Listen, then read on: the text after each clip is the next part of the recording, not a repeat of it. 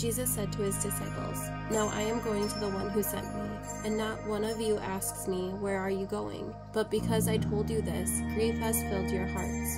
But I tell you the truth, it is better for you that I go. For if I do not go, the Advocate will not come to you.